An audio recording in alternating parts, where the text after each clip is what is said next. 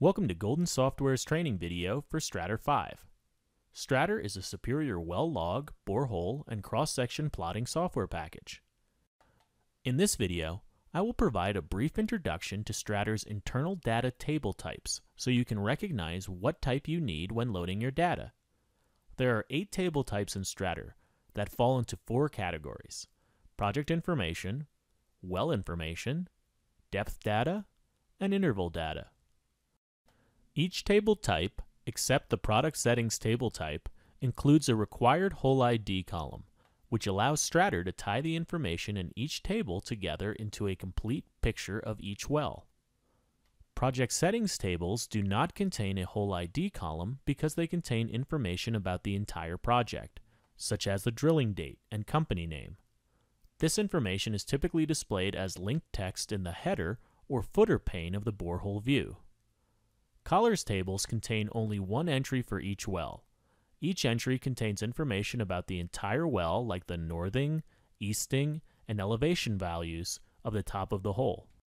This table is required for creating maps and cross-sections and contains information that is typically displayed as linked text in the header or footer pane of the borehole view.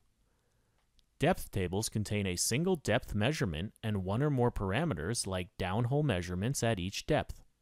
Survey tables and text item tables are both subsets of the depth table type. Survey tables contain deviation information for directionally drilled wells and are used to display true vertical depth or hole deviation.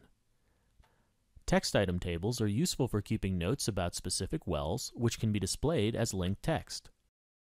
Interval tables are very much like depth tables, except that instead of a single depth measurement, they have a from and to depth that define an interval for something like a lithology unit.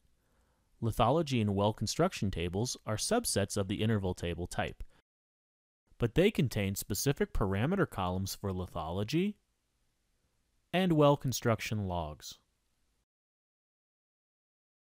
A helpful hint if you're having trouble deciding what type of table to create is to look at the depth entries in your data file. Since most logs can be created from depth or interval information, if you have one depth column in your data, you can create a depth table, and if you have 2 depth columns in your data, you can create an interval table. This concludes the introductory video for table types of Strater 5. If you have any additional questions, please contact Golden Software.